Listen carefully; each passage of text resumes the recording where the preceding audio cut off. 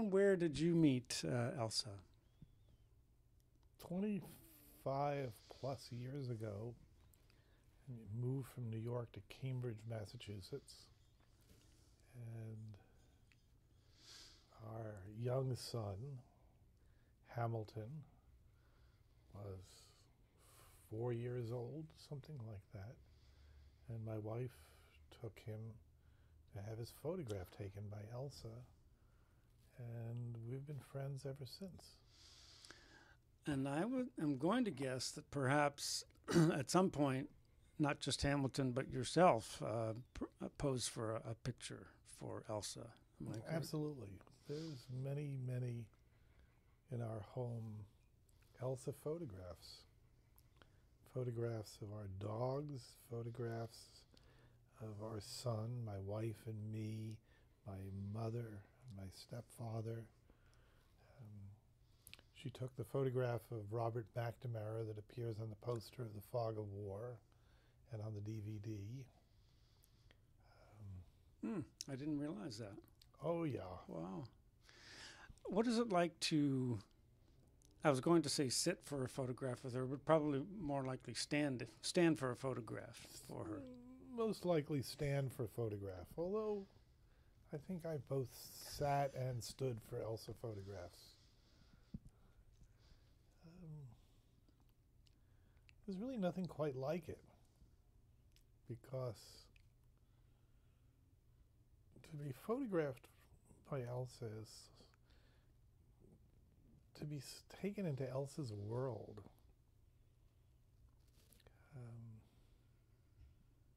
You go down to the studio, there are Polaroid photographs on the walls. Many of the photographs of people that I know or knew, and Elsa's engaged in a relationship. It's always a relationship with Elsa. You're talking to Elsa. She's arranging the camera. Now she needs several people to help her take a Polaroid. But in those days, she would operate the camera herself. And it was a whole kind of deal. Going down there, talking to Elsa, relating to Elsa, seeing her prepare the camera, and then the picture being taken and not knowing exactly when it's going to be taken, worried, is this going to be a good shot or a bad shot? Because it's not like someone taking 100 photographs, our usual experience of someone taking multiple photographs. She takes 2, maybe 3 at most. If you feel that Elsa really likes you, she might take 3, but usually 2. And then you're given a choice. I don't know if it's a Sophie's choice kind of thing, but you're given a choice to pick one. And she keeps the one you don't pick, and you pay for the one you want. It's a deal, a whole process. How difficult is it to choose? It isn't all that difficult, but one of the great ironies of it all is she kept these B-side photographs, as she calls them, the rejects. She kept them in these flat files, and as time went on, this archive of B-side photographs has expanded to prodigious size. There's thousands of them. And many of them are really terrific photographs in their own right. And in some of the instances where Elsa's able to make a comparison, the B-side photographs are better, clearly better. Why'd they pick that one? That wasn't so good. Well, I'm wondering, do you feel like you picked the right one, or perhaps only time will tell? that something about the passage of time. It's all about the passage of time. I've realized that acutely through my friendship with Elsa and my knowledge of her art. The whole movie is about the passage of time. If anything, it's a kind of elegy for the passing of Polaroid, the passing of some of Elsa's closest friends.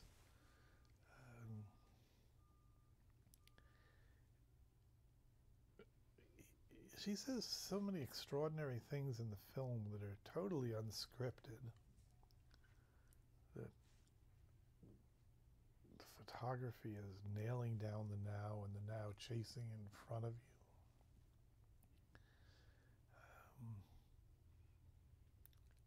She's effortlessly profound, which I find also interesting. Elsa doesn't try to look smart. I've spent a good part of my life trying to look smart, and Elsa achieves that.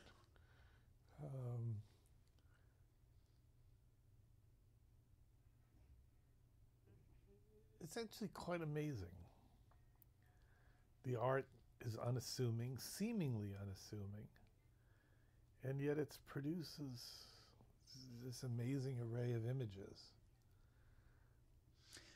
And perhaps because she's very unassuming and the art is unassuming, it seems like she really has been underappreciated and probably misunderstood as a photographer for most of her career, if not all of her career. I think that's true. She's been the B-side in her own life and her work. It's one of the joys of making the movie, because it's saying to the world, saying to myself included, that this is a really gifted artist and an incredible human being, and I'd like to see her celebrated. I would. There could be nothing as good as watching Elsa watching my movie. It's just such an immense pleasure to see the enjoyment that she gets out of watching the B-side. One of the things I found most fascinating is her description of what she's attempting to get, if you will, as a photographer. And they're saying it's about the surfaces. You know, that was kind of shocking to me, in the sense that, I don't know, I guess it's just something you assume that the photographer is, you know, she contrasts that with trying to capture someone's soul.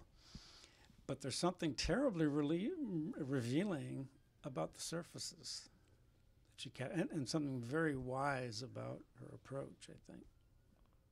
I agree. Particularly because she takes so few photographs of each person. It's not like you have a contact sheet and you can take out your white marker and circle the ones you feel should be printed. There's a very limited universe of possibilities. Most often two. And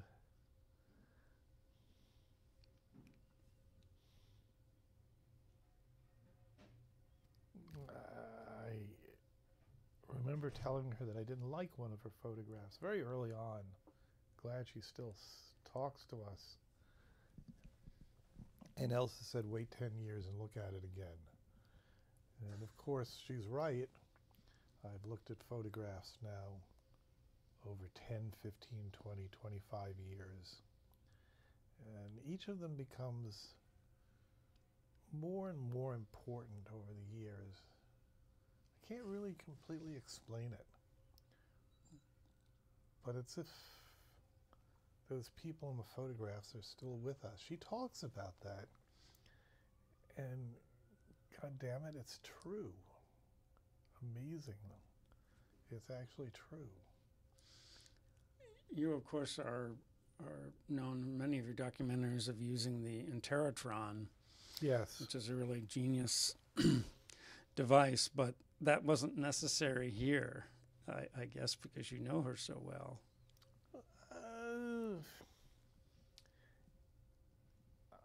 I hadn't used it for my Netflix series, and I decided not to use it for the B-side. I keep thinking what it would have been like to shoot with the Interrotron. It would have been good, but it would have been very, very, very different. I like the idea when I was in the garage. The garage is very small. People see the garage and they think, oh my God, that's where you shot this thing. How did you cram 4 or 5 cameras into such a small space? But we did. And it's me sitting on this counter that runs the length of the room. I'm operating the A camera, which has a device on it called the Revolution. So I can turn the camera, I can Dutch the camera, and that's something very new for me. I've actually, on the Interrotron, I'm separated. I'm there just, I'm Mr. Potato Head, you know, looking into this teleprompter and trying to elicit a response. But I am divorced from the camera, completely divorced from the camera. Here, I'm really operating the camera. I'm part of the whole process of making a film. So I liked it. It's participatory. I got involved. And your work, certainly in some of your writings, has examined photography, and not so much the question of whether photographs tell the truth, but do the interpretations of photographs, are they accurate? Can they ever be accurate? Do Elsa's photographs tell the truth? Is that a kind of irrelevant standard when we consider photography? Well, I should write more about this because it's not been, I believe, well understood. Maybe it hasn't been well understood by me included. But truth for me is a linguistic notion. You ask yourself, is this sentence true or false? Not a question that Donald Trump would ask himself, because everything for him is true, regardless of anything anyone else might think. Is this sentence true? It's a linguistic idea. To me, to ask if a photograph is true makes no sense. Really makes no sense. You could put together various sentences about, is it true that that person really was standing in such and such a place when the photograph was taken? But I'm not sure I understand what it means to say a photograph is true or false.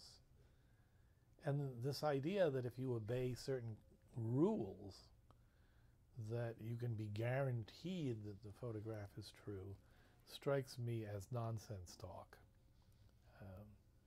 It's this direct cinema idea, still very, very prevalent in documentary photography as well as in still photography and in journalism, that if you touch anything in a scene, that it somehow is no longer truthful. And I've tried to write about that whole issue. Yeah, there is no truth in photography. In that respect, I agree completely with Elsa.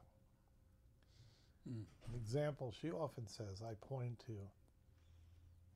contact sheets.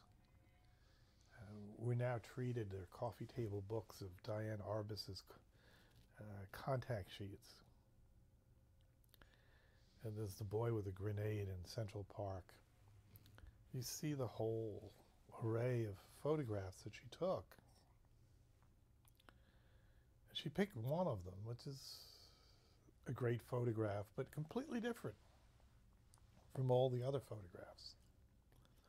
And she was interested in showing something. Something more truthful than those other images that were on the contact sheet. I don't know what that really means. But she was involved in some kind of selection process. Elsa has a lot less to select from. It's not this multitude of images. There's a couple.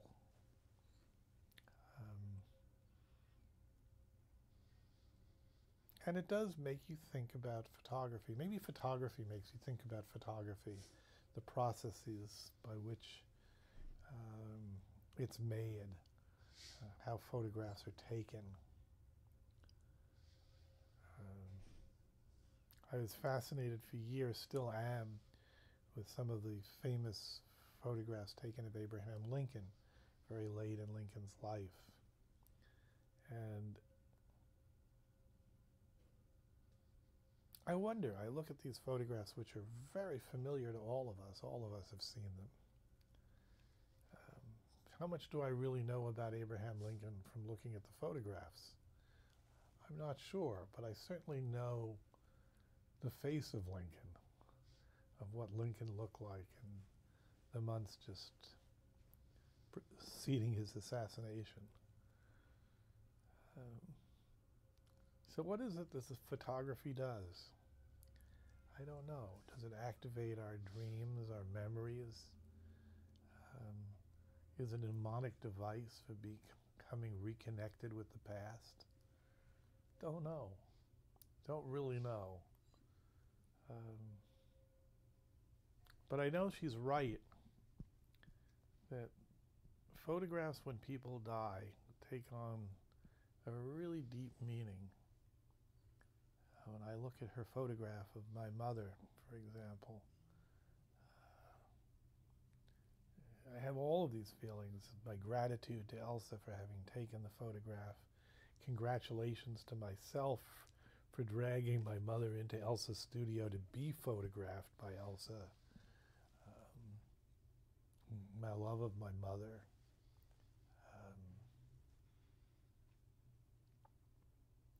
And in some sense, this moment, this strange moment in time, is preserved. Not quite an aspect, but preserved. Elsa's comment, I still think about it. She's a poet, among other things. Nailing down the now. That is really what the B-side is about more than anything, if I had to put my finger on it, is this feeling that we're trapped in time and that everything is changing around us and everything will fade and eventually disappear. And what remains? This photographer's dream of nailing down the now, and as she describes it, this awareness that there is no nailing down the now because the now keeps moving ahead of us. Yes, and it's interesting because the detail we didn't notice when we took the picture, that becomes the significant thing that catches our eye in 10 or 20 years. Sure. Which is a fascinating mystery about it, that you cannot really judge the photo in a sense in the moment. You're tossing a net out and you're bringing in, you're trawling in some sense. You're bringing in stuff that you're not really even aware of at the time. Something that people noticed very early on about photography. There's there's a whole number of films, but there's one film that immediately comes to mind called Northside 777 with James Stewart. And it's a plot, it's a miscarriage of justice story, but the plot revolves around a photograph that's taken that inadvertently wasn't the intention of the photographer to capture this, but captures a piece of evidence that leads to this man being set free, released from prison. It's that combination of intention and inadvertence, too, that is kind of an amazing thing. So go figure. Errol Morris, thank you so much. Thank you. I hope this Great is pleasure. interesting. Oh, fascinating for me. Really a great pleasure and an honor, so thank you. Well, thank you.